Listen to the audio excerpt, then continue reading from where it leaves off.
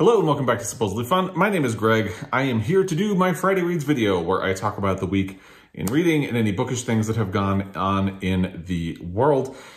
Hopefully this will be a quick Friday Reads because not much has gone on in the bookish world. It's been fairly quiet. We're between the announcement of the International Booker and the Women's Prize, which will be coming later this month.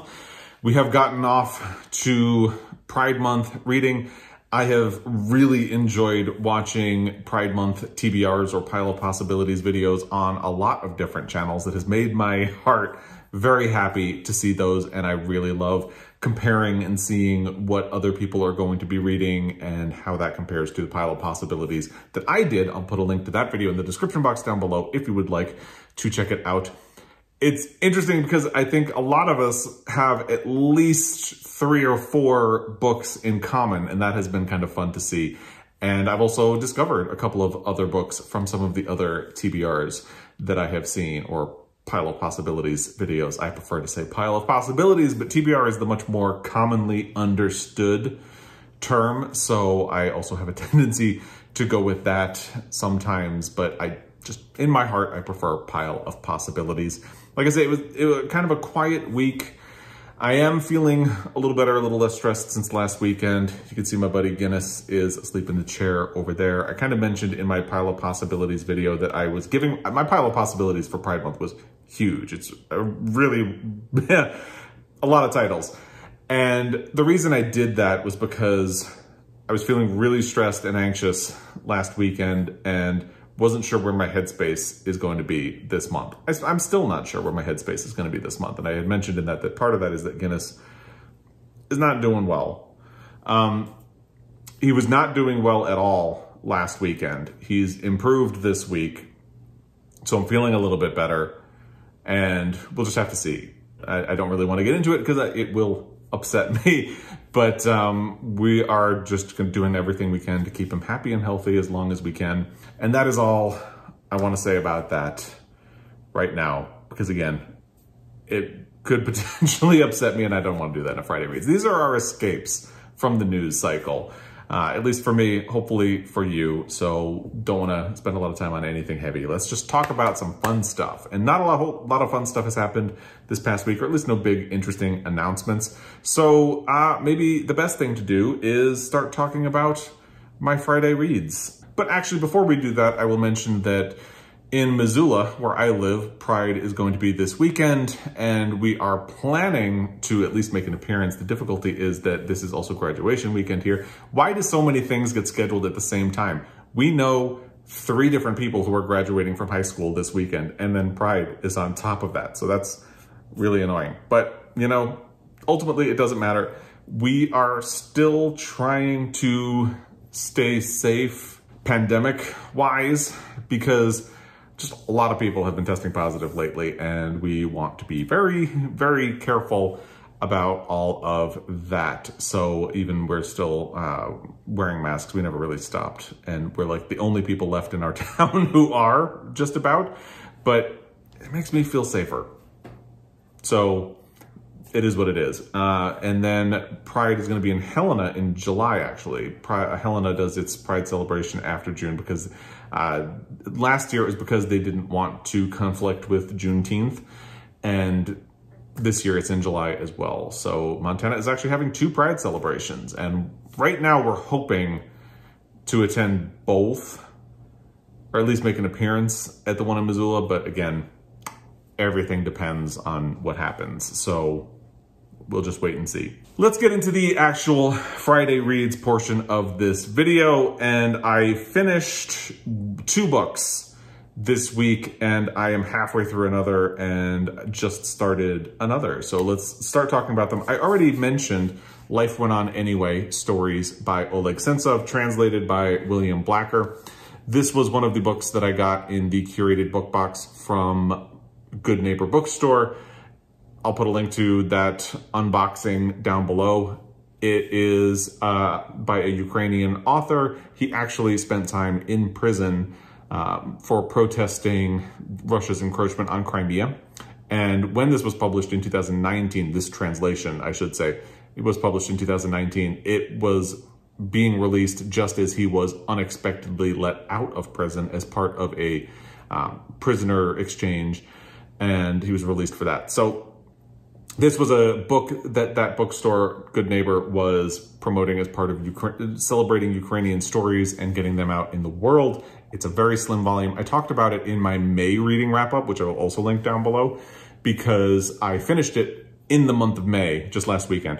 I knew I would be able to fit it in before the end of May when I turned my focus to Pride reading for June. So I could have actually read it in a single day. It's like barely 100 pages. I want to say it's 103 pages. In fact, 104. Close. And I could have finished it in one day, but I started it Saturday morning, and by the time we were going to bed on Saturday and I kind of picked it up, I was really tired, and I knew I could have finished it. There were only 2 stories left, which equates to like 20 pages. But I didn't think that would be fair to the book, especially since I only would have been doing it to say that I read it in one day. So I put it down, and on Sunday morning, sat with a puppy and a cup of coffee and finished those last 2 stories. So I managed to get it in the month of May. Talked about it a fair amount in my reading wrap up for May, but all I will say here is it was a good collection. I do think there were some awkward sentences that are probably the result of translation more than Oleg Sentsov's actual writing. And what I will say here, in case you didn't watch the May reading wrap up, is that there's a real palpable nostalgia for childhood in this book. And it's really about the process of growing up. It is semi-autobiographical, and it is in very interesting ways, I think. And I had expected it to be a little bit more political, but it's much more personal. And like I said, about childhood and growing up and how your relationships with other people change over time and sometimes fade away over time, and how your priorities change, sometimes for the better, and sometimes you end up falling out of touch with people and dogs and things that really meant a lot to you at another time. And I thought that was really interesting, and I would definitely recommend this. Like I said, it's very tiny, so I could have read this in a single day, but I didn't. And I would absolutely recommend it. And I'm really glad that Good Neighbor Bookstore put this in my hands and that I was able to get it finished in May before I turned my attention to Pride reading. A book that I had started on audio in the month of May and didn't finish until this week is Ma and Me by Putsata Reang. And I wasn't really concerned about finishing this in the month of May because it is an LGBTQ story. So there's no problem with it carrying over into June because it doesn't conflict with my Pride Month reading. I had picked it up because I wanted to read it in AAPI Heritage Month, but now I get to use it for 2 different things. It kind of qualified for AAPI Heritage Month, and it now qualifies for my Pride Month reading. I really liked this book a lot. I added it to my top 20 of the year so far. I won't say where because we're getting to the point where I'm going to have to talk about my favorite books of the year so far. But as I was looking at the list, I realized that I think it's the only nonfiction book in my top 20 this year. And I think part of that is because I haven't read a lot of nonfiction this year. And another part of that is that I've read some really strong fiction books so far this year. So it'll be interesting to see if any other nonfiction books break into the top 20 in the second half of the year. If you are unfamiliar, this book is about, I think it grew out of a New York Times article that Putsata Reang submitted for, I forget the series that they were doing about mothers and daughters. So she wrote an article and submitted it, and they accepted it. And then that story kind of expanded into this book. So it's a story of her relationship with her mother. Putsata Reang was born in Cambodia, but when she was a baby, she was carried with her parents and her family as refugees to the United States. And the inciting incident of that, which sort of sets the tone for her relationship with her mother for her entire life, is that she was very ill as an infant during this journey where they were trying to leave Cambodia. They were on a boat, and the person driving the boat told her mother, you're wasting your time. That baby's already gone. Just throw it overboard and you'll spare us the wait. And the mother refused to do that. She held on to her baby. And when they got to their destination, she managed to find medical help. And lo and behold, Putsata Reang was fine and continued to grow up. And obviously, because she released this book, she's doing fine. So she has always felt guilty and always felt sort of obligated to her mother because of that story. So there's a sense of familial obligation that goes beyond what you would ordinarily see, because her mother told her that story frequently and she felt indebted to her mother. And because they are refugees in this country, she was also the youngest daughter. She felt like she had to be the perfect Cambodian daughter. And she worked very hard to live up to that ideal throughout her childhood, into her adolescence, and even her early 20s. And she ultimately comes to a conclusion that I don't think is a spoiler, that she couldn't be the perfect Cambodian daughter inherently because she is a Cambodian American daughter. And the reason I say that, and I don't think it is a spoiler, is that this book really struggles with and grapples with that sort of refugee identity and the clashes of culture and the ways in which that impacted the generational divide between her parents and the traumas that they experienced and the traumas that they continued to have and the survivor's guilt that they have, because they, of course, found out later about the killing fields and all of those things. There's a moment in the book where her parents take her and her sisters to see the killing fields in theaters, and then they just don't talk about it. And she ultimately realizes the reason they don't talk about it is that her parents were so deeply traumatized that that was something that happened in their country and it was something that they escaped, but people they knew and loved did go through and perhaps not survive. And it's about the divide between being able to understand and empathize with that in really interesting ways, and the obligations that her mother continues to feel to their relatives in Cambodia decades after they'd moved to the United States. It's a really fascinating book. And then the ultimate complication is that Putsata Reang is a lesbian, and she comes out to her mother at one point and seems like everything's fine, but then a couple of months later, her mother is trying to set her up with a man, and she tries to tell her mother, but I'm a lesbian, don't you remember? And the mother's like, no. You need to marry a man, you need to have children, you're gonna shame the family if you don't. And that becomes a wedge between them.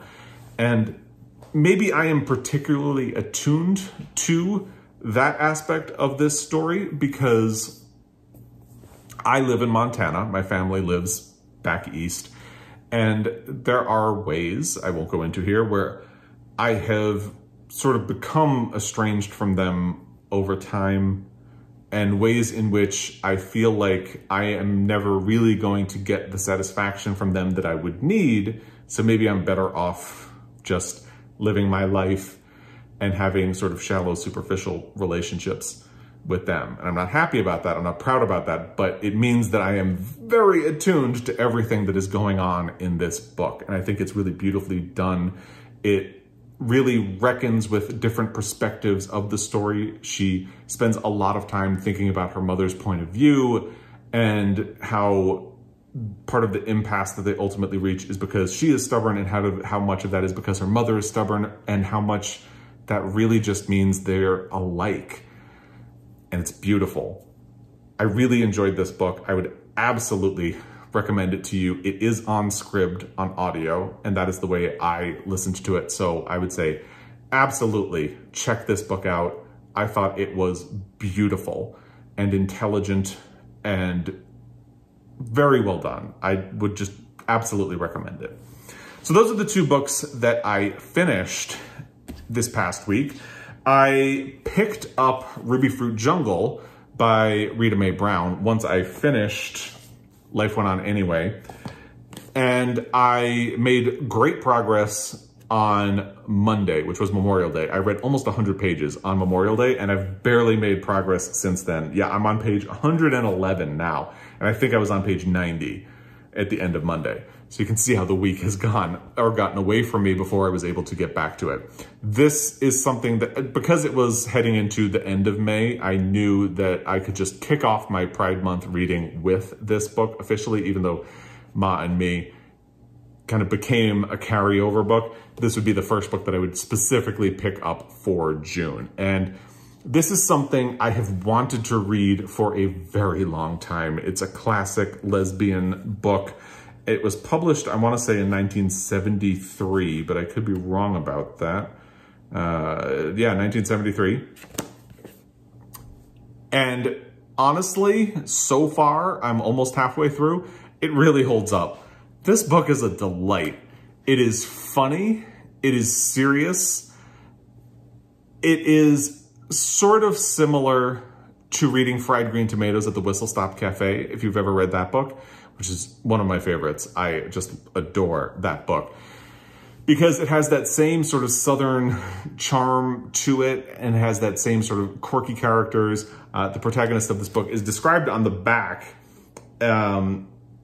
Molly Bolt is a genuine descendant, a genuine female descendant of Huckleberry Finn, and Rita Mae Brown is, like Mark Twain, a serious writer who gets her messages across through laughter. Absolutely. But I think Molly Bolt, the protagonist of this book, could also be a sort of edgy figure if you're familiar with Fried Green Tomatoes.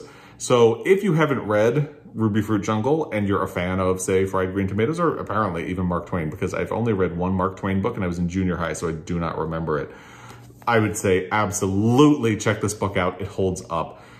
It's a really good blend of funny and serious, and it makes a lot of really good points about growing up and caring what other people think and the ways people compromise themselves in order to fit in. I can't wait to finish this book. I am ashamed that it took me this long to get to it. I am absolutely loving it. And part of why I haven't really gotten to it this week is that I want to be able to devote attention to this book because I think it deserves it. And I'm just blown away with how much I'm enjoying it. It's like the perfect launch to Pride Month reading. So that is fantastic.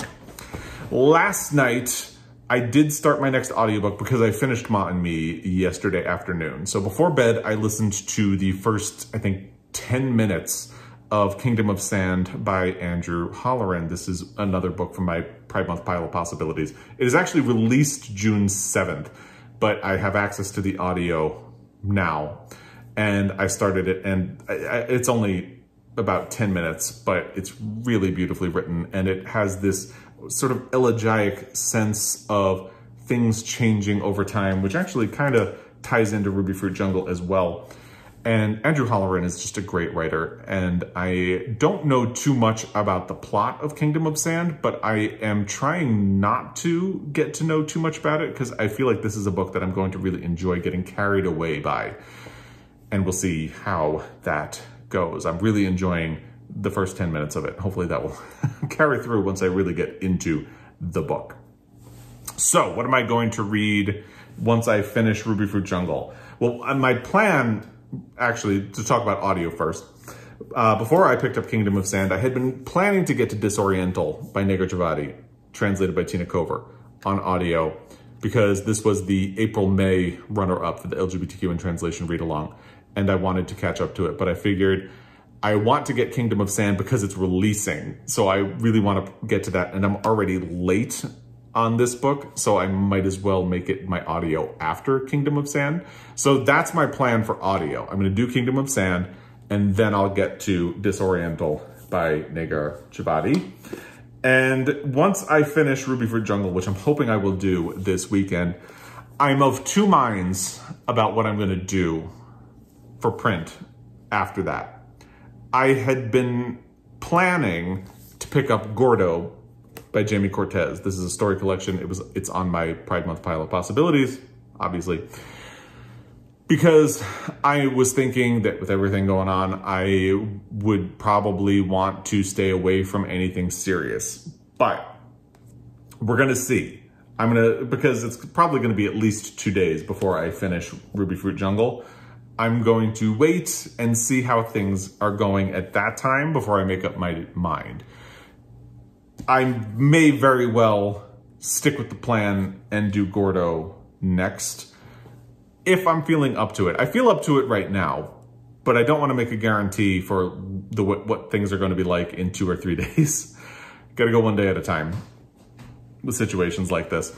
I might pick something heavier from my pile of possibilities. The downside of doing a pile of possibilities for Pride Month is that a lot of LGBTQ fiction or nonfiction deals with death and dying and AIDS. So there are a lot of books that deal with that on my pile of possibilities.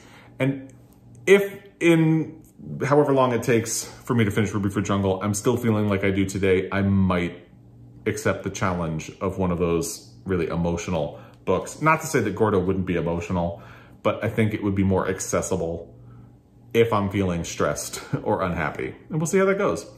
And that is probably everything for this Friday Reads video. I'd love to hear what you've had going on, what you've been watching and reading and loving, how you have kicked off Pride Month reading if you are celebrating, and if you're not, please think about doing so. As always, I really appreciate your time, and I will be back. Until next time, happy reading.